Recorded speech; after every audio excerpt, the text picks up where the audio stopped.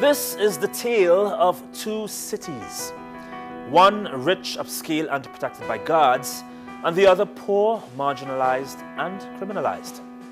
You know, this inequality has been the reality in Rio de Janeiro for decades, and the Olympics has only made it worse, much worse. In the lead up to the Games, entire poor communities were evicted to make way for Olympic construction, new buildings, parking lots. It's been the city's priority, the Olympics above all else. Teachers say they haven't been paid in months, and money's been cut from school budgets while the city diverted funds to the Games. In response, Brazilians have hit the streets. Back in June, Rio's governor declared a state of financial emergency, and the federal government stepped in with $830 million of support. But were teachers paid?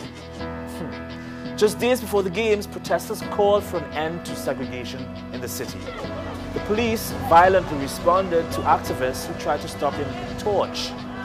Meanwhile, the city has led an increasing assault on its poor favelas. Hundreds of military and police raided neighborhoods just days before the start of the Games in this last-ditch hunt to weed out criminal gangs and individuals.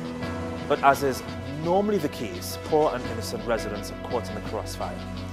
In the coming weeks, Olympics and Rio itself will capture the world's attention with its stunning beaches, its samba and soccer.